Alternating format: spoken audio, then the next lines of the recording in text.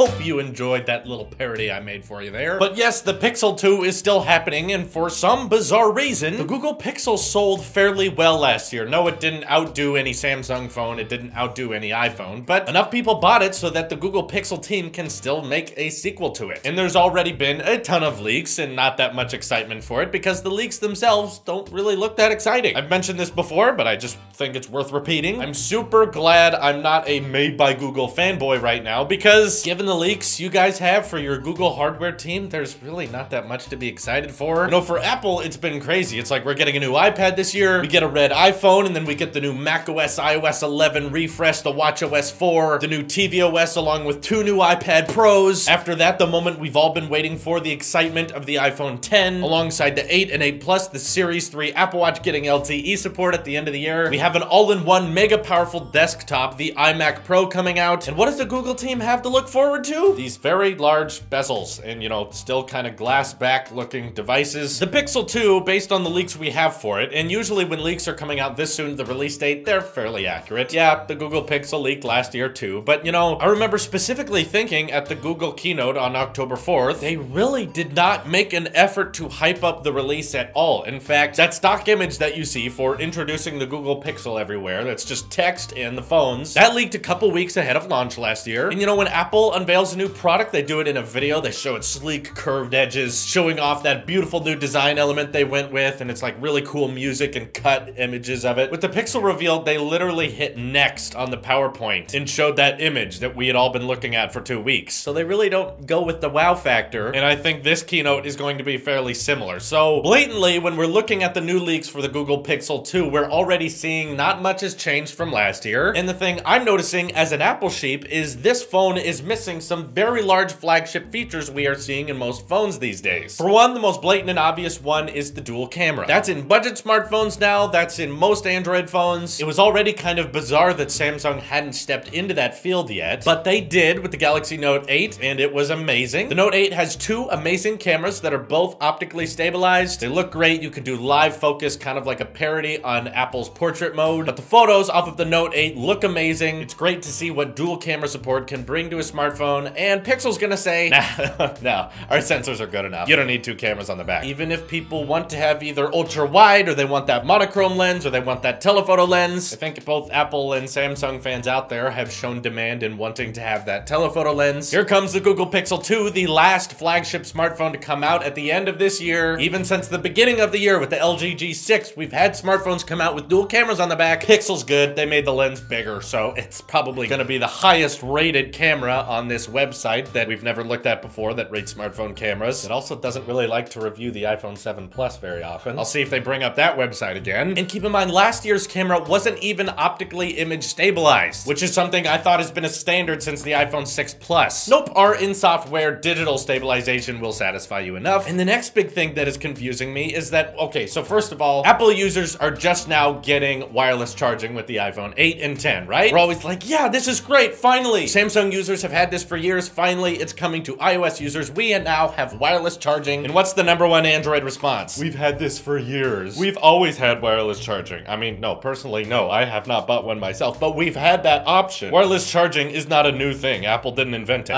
Well, at least we have it now. Based on the look of the Google Pixel 2, we have a small, thin sheet of glass on the top, which if you're wondering how most Qi chargers work, they're not the size of the entire phone. In fact, you're supposed to kind of rest your phone on the middle of the charging plate, and if that big section on the back of the Pixel 2 is aluminum, sadly, that probably means it does not have wireless charging, unless the Pixel team has now revolutionized some way to wirelessly charge through aluminum, which is cool, and I hope that's true, but based on the leaks, I don't see that happening, and it looks like Pixel is gonna say, wireless charging, yeah, we'll get them next time. But of course, you won't see the Android fanboys complaining about that. No, it's only on the Apple guys who haven't had it, but now have it. First of all, it seems like Pixel is actually listening to some of us, because based on the leaks of at least the Pixel XL, it seems like they're going back to stereo speakers. Yes, I said back because the Nexus 6P had stereo speakers, front-facing stereo speakers, mind you, for the longest time. I don't even think they make the 6P anymore, but my point is they used to do that. For some reason, they stopped and decided having this giant, ugly chin on last year's Google Pixel was completely justifiable. And this year, they're like, oh, wait,